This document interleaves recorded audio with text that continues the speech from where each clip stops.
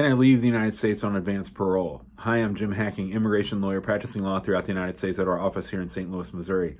A lot of immigrants want to know whether it's safe for them to leave the United States, whether that they've been granted advance parole, which is permission to leave the United States while your green card case is pending. People want to know, is it safe? I also have people who have an expired visa or need to go overseas to get a stamp in their passport of their visa, and they say, Jim, is it a safe time for us to travel?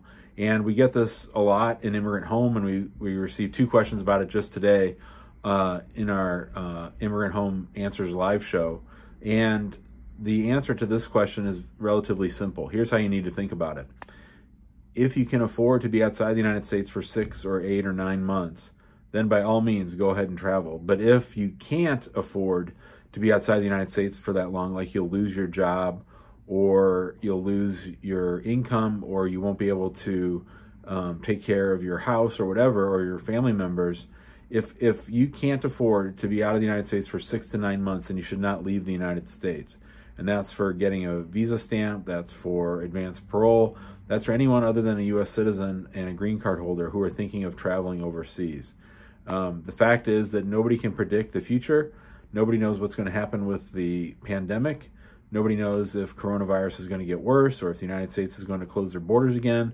We have a new president coming in, and while he seems to be a whole lot saner than the prior occupant of the White House, we don't know particularly what his plan is about letting people into the United States. And so I think that if you're thinking about traveling, that's the question you have to ask yourself. And we use this test all the time. We have people all the time asking us about going to get a visa stamp, and we've just been seeing time and time again people crying, literally crying when they call our office because they've been stuck outside the United States for a year or 10 months. This is happening all the time now. Now, will this continue to happen after Trump leaves office and after we all get vaccinated? I don't know.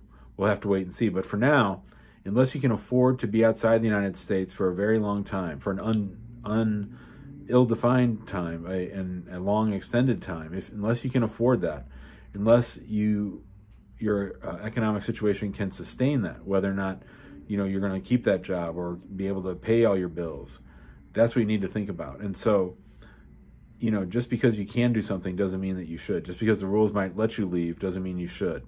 And so if you're in that scenario, you really need to think through whether you leave. And while the chances of it harming you could be small, again, the consequences are really big. So hopefully this makes sense. If you have questions, give us a call, 314-961-8200. You can email us at info@hackinglawpractice.com. I just got done doing our Tuesday afternoon live show. So we do the Immigration Answer Show live every Tuesday and Thursday, usually at noon Central Time.